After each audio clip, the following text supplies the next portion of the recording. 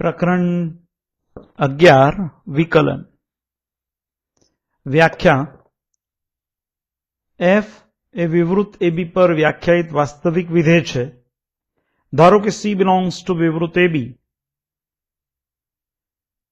અને એચ બહુ જ નાની ધન સંખ્યા છે અથવા બહુ જ નાની સંખ્યા છે કે જેથી C plus H also belongs to વિવૃત એબી. જો limit H tends to 0 f of c plus h minus fc upon h નું અસ્તિત્વ હોય તો આ લક્ષને તેને એટલે આ લક્ષને f નું c આગળનું વિકલિત કહે છે અને તેને સંકેતમાં f' c વડે દર્શાવાય છે. એટલે આ સૂત્ર જે છે એ ખરેખર f' c નું થયું. આગળ જતા વ્યાખ્યા કંઈક આવી બને છે. વ્યાપક વ્યાખ્યા લખવી હોય, f' c ને બદલે f' x લેવું હોય તો ઉપરવાળા સૂત્રમાં જ્યાં જ્યાં c આ રહ્યો અહીંયા અહીંયા અને અહીંયા આ ત્રણ જગ્યાએ c છે એને બદલે x મૂકી દો એટલે f' x નું સૂત્ર આપણને પ્રાપ્ત થાય. એટલે f' x is equal to limit h tends to 0 f of x plus h minus fx upon h આ પ્રમાણે મળે. આને d by dx of fx at x equal to c એવું પણ કહેવાય. જો c આગળનું વિકલિત જોઈતું હોય તો ફક્ત આટલું લખવું હોય તો એને આપણે dy by dx અથવા તો d by dx of fx આટલું જ એમ બોલીશું. બીજા અંદર થોડાક પ્રમેયો વગેરે છે જેની વિગતોમાં હાલમાં હું જતો નથી, પણ થોડાક કાર્યનિયમો ચોક્કસ છે કે d by dx of fx plus gx બરાબર d by dx of fx plus d by dx of gx એટલે કે સરવાળા પર વિકલન છૂટું પડે એવી રીતે બાદબાકી પર પણ વિકલન છૂટું પડે. ગુણાકાર પર વિકલન છૂટું પડતું નથી.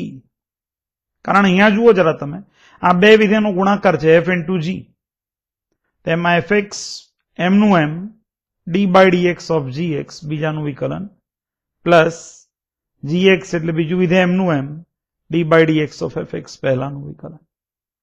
આ રીતે પણ આને બોલાય. જનરલી હું આવું બોલું છું, પહેલું વિધેય એમનું એમ બીજાનું વિકલન પ્લસ બીજું વિધેય એમનું એમ અને પહેલાનું વિકલન. એવી રીતે અહીંયા ભાગાકારના નિયમમાં f એટલે અંશ, g એટલે છેદ. તો છેદ એમનો એમ અંશનું વિકલિત માઇનસ અંશ એમનો એમ છેદનું વિકલિત અપોન છેદનું સ્ક્વેર. આ ભાગાકારનો નિયમ. પછી અહીંયા d by dx of kfx, તો એમાં k એટલે અચળ સંખ્યા છે, તો અચળ સંખ્યા ગુણાકારમાં વિકલનની આગળ આવી જાય એટલે this is equal to k into d by dx of fx. d by dx of k into fx is equal to k into d by dx of fx. આવું થાય. હવે કેટલાક સૂત્રો આવે છે પ્રમાણિત સ્વરૂપો જેને આપણે કહીએ, જેનો ઉપયોગ દાખલામાં થવાનો છે. c એટલે અચળ સંખ્યા છે, અચળનું વિકલન 0, અચળનું વિકલન 0, પછી x raised to n નું વિકલન n into x raised to n minus 1. ઘાત આગળ એક ઘાત ઓછી, ઘાત આગળ એક ઘાત ઓછી, એ રીતે આને બોલાય. n એટલે ઘાત છે.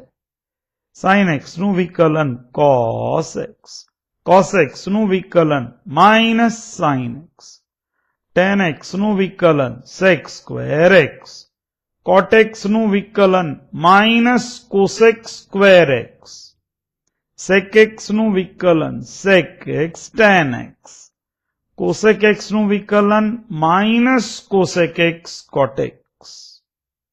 એટલે અહીં તમે જોશો કે cos, cot અને cosec c c c એ બધાના વિકલિતોમાં ચિહ્નો માઇનસ મળે છે, જ્યારે બાકી બધામાં અહીંયા પ્લસમાં મળે છે. આના સૂત્રો છે જેની સાબિતી તમે ટેક્સ્ટ વાંચો એટલે તમને ખ્યાલ આવે એમ છે. ડાયરેક્ટ આ સૂત્રમાં આ વ્યાખ્યામાં મૂકી જ દેવાનું છે. fx ને બદલે જેમ કે sin x નું વિકલન cos x જોઈતું હોય તો fx ને બદલે એકાદું તમને સાબિત કરી બતાવું એટલે તમને અંદાજ આવે. ચાલો, sin x નું વિકલન cos x કેવી રીતે એ જોઈએ આપણે. બાકી ખરેખર સાબિતીની સમજાવવાની અહીં સમજાવવાની કઈ જરૂર નથી. બટ એનીવેઝ આ રહ્યું જુઓ.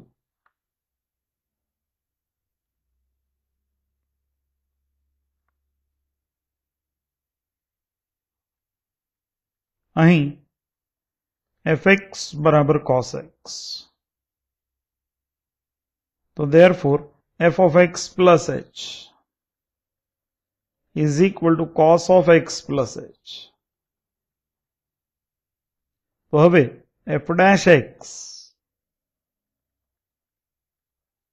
is equal to સૂત્ર લખું છું પહેલા.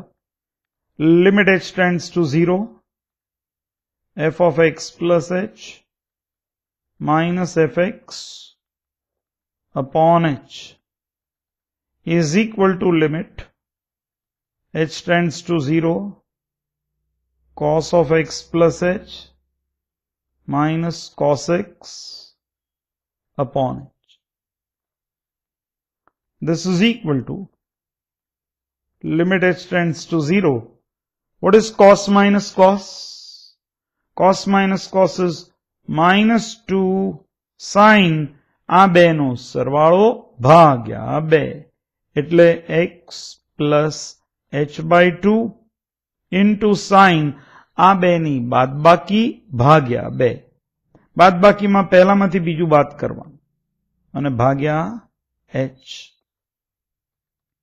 તો આની બરાબર લિમિટ h tends to 0. આ -2 ને બહાર લઈ લો. અહીંયા sin of x plus h by 2 into limit h tends to 0 sin h by 2 upon આ h લીધું. આ ગુણાકાર જ છે એટલે આ પદ કોઈ પણ એકની નીચે આવે. તો અહીંયા h છે, sin નો ખૂણો h by 2 એટલે અહીંયા h by 2 કર્યા અને આ into 2 કર્યા. આ વધારાના લખ્યા એને અહીંયા બેલેન્સ કર્યા.